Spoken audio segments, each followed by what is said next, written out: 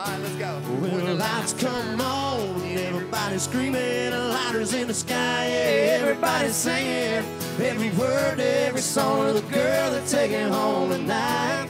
You know, 4 singles is almost kind of like after that, the album's kind of run its course, you know, sometimes. And so we're actually in the studio. We've already been in the studio cutting a few songs. We got a few already done.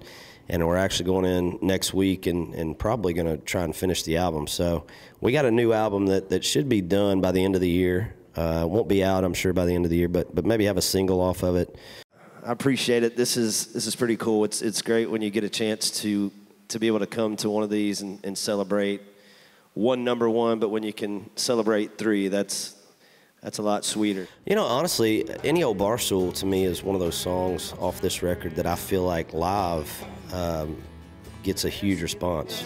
Yeah, the drink that we're drinking, the smoke that we're smoking, the party with the throwing's going all night long when the lights come on. It's not hard when you throw out a ton of names and there's only one that you and your wife agree on. So I would throw out stuff and she's like, yeah, I don't like that. And then she'd throw out something, I'm like, yeah, I don't really like that. And there was only one that we were like, that's pretty cool. So so we've kind of pretty much decided at this point.